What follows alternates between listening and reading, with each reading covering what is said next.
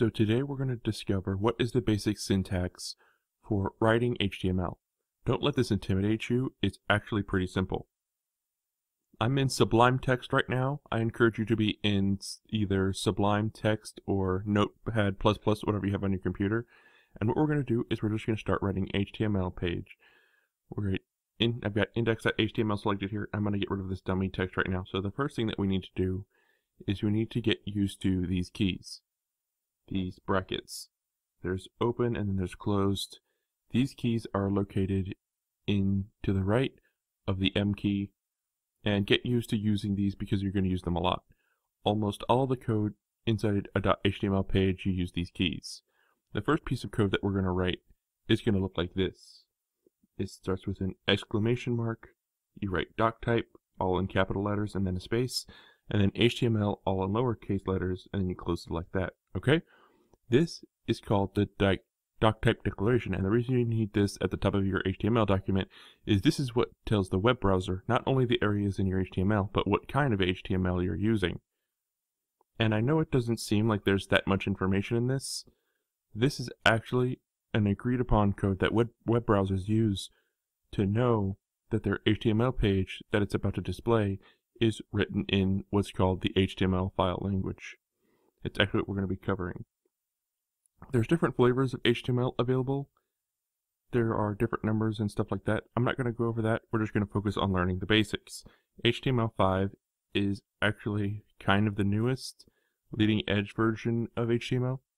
It's so new it hasn't actually been completely confirmed yet. But it's just so much easier to write the doc type for HTML5. So that's what we're going to do. So there we go. That's the type of doc type declaration. I can't really say anything other than just memorize it because it needs to go at the top of every HTML page that you're going to write. Next we need the rest of the page is going to be made of what's called opening and closing tags. Here I'm going to start by showing you what a tag looks like. A tag, this would be an opening tag, this would be a closing tag. There's no actual tag called tag. I'm just using this as an example. And usually stuff goes here in the middle. Okay? You don't need any spaces. In fact, it's better when you don't leave spaces. You just have your opening tag there, and you can just go ahead and start writing your text. And once you're done, you have your closing tag.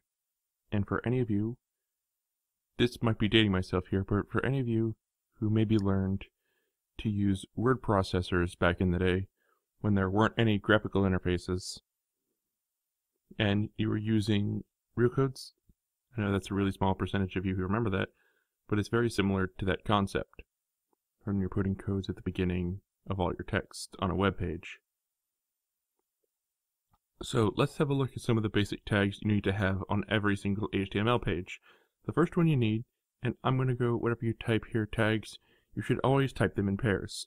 They always come in pairs with a couple minor exceptions, and I'll bring those up when the time comes. But for now, just think tags come in pairs, okay? So first, and probably the most important tag, is the HTML tag. Now you're probably thinking, but we already did that here. And I know. But this is a tag that you need to put at the beginning and ending of every single document. So the doc type declaration is not technically a tag, it's kind of its own little thing at the top. And the HTML tag, that's what encloses everything. Everything in your page. Everything goes inside there. Okay? I'm actually going to I'm hitting return, just put this down here, because I want to explain to you that you don't actually need, web browsers, they ignore all the space, all the white space. So you can have this much space, or you can have this much space, the web browser doesn't care, it's going to look at everything the same way. So that kind of makes life a little simpler, because you can actually space things out really nicely, in a way that, makes everything. Technically, you can have all this code all in one line, all at the same time. And it would make it impossible for us to understand, but it makes no difference to the computer. The computer can read it all. Okay, so we've got our HTML tag, and I've written the opening and closing tag here. I'm going to push this down because the next tag that we're going to need to show you there's two tag pairs here. The first one is going to be called header, and I'm actually going to erase the word everything because we don't actually want that in there. And there we go. The first one is going to be called head. I'm just going to write the next one, which is going to be called body. And notice I'm doing something interesting here. I'm doing what's called nesting tags. You see that? You see how like head and open head and close head, open body, closed body are staying inside the HTML tag? You're going to see a lot of that. The important thing is you've got to nest these in the right order. Once you open a tag, you've got to close it before you close any other tag.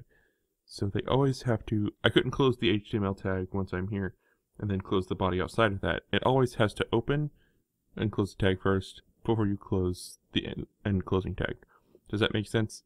Okay, so you've got HTML, opening and closing everything, and you've got head and body. And I kind of explain this to my students.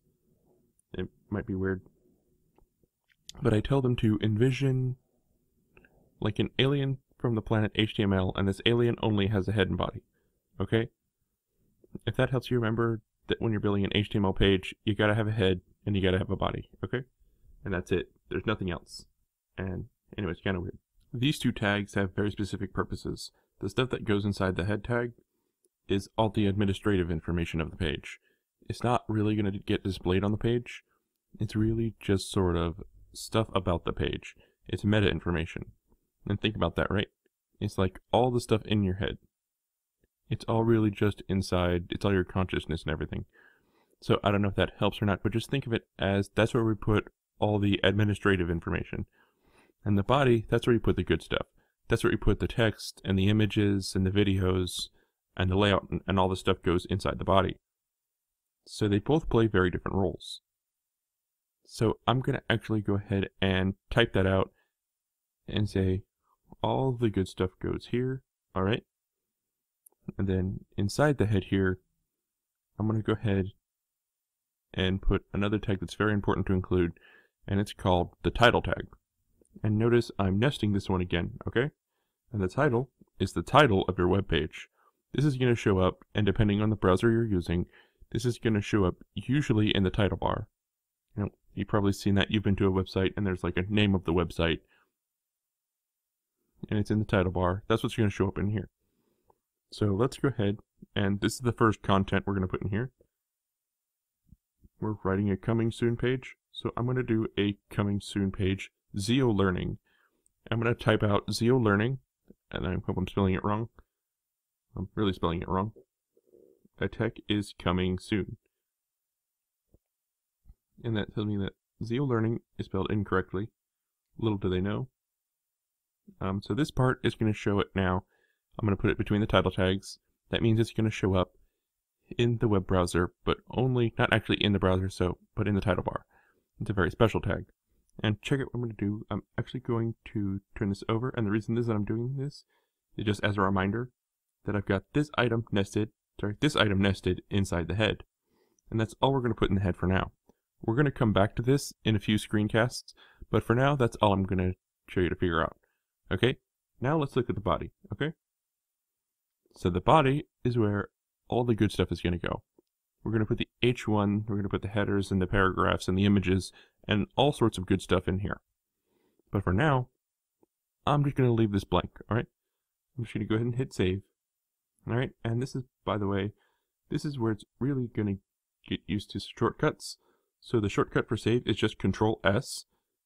So you might see me just doing that very quickly. I apologize if I'm going too quickly. I want you to get used to the shortcuts. It really saves you a lot of time. So all the good stuff goes in there.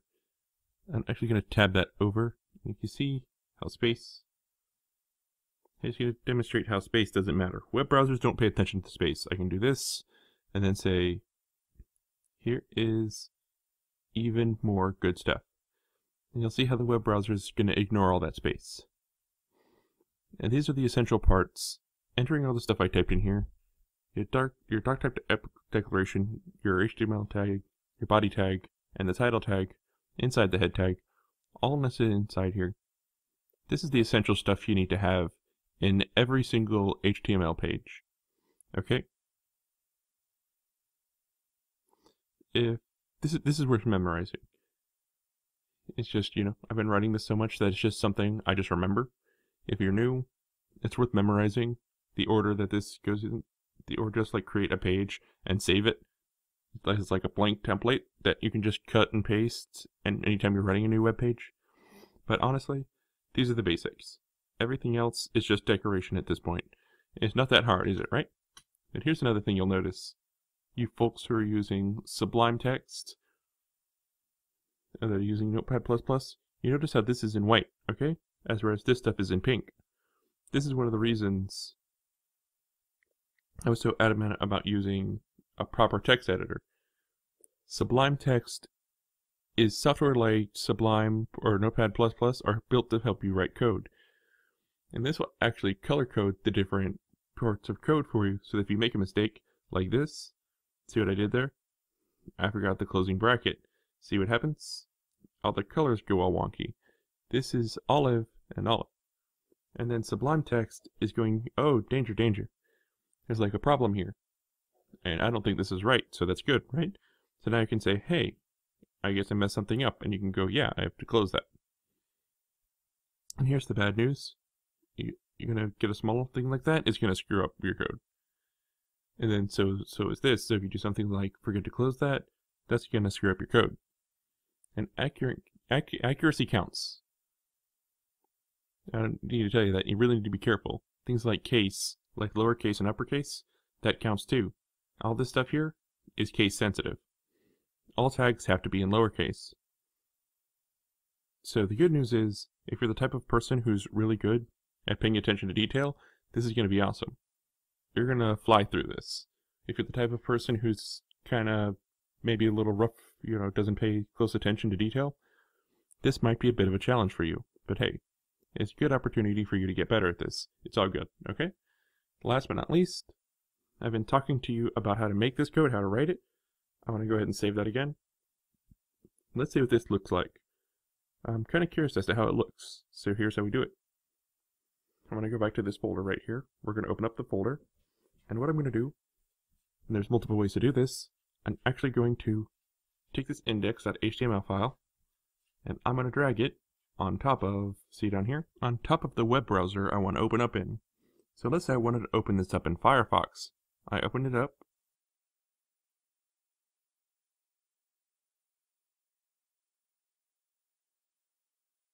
and there it is, and there's the web page. And see, remember how, you see right here in the title, Zio Learning? I'm going to switch back to Firefox. There it is right up there. Okay? So it also displays up here actually. So it displays slightly differently for different browsers, which is another reason we want to test this out in various browsers. So here's another thing. Here's the text that we put in here. It's kind of boring looking because we haven't really done anything with it. But notice how I put all the space here with all the space. The browsers are going to ignore that, okay? You need to use different techniques to put different space in your web page. So I'm going to show you how to do that.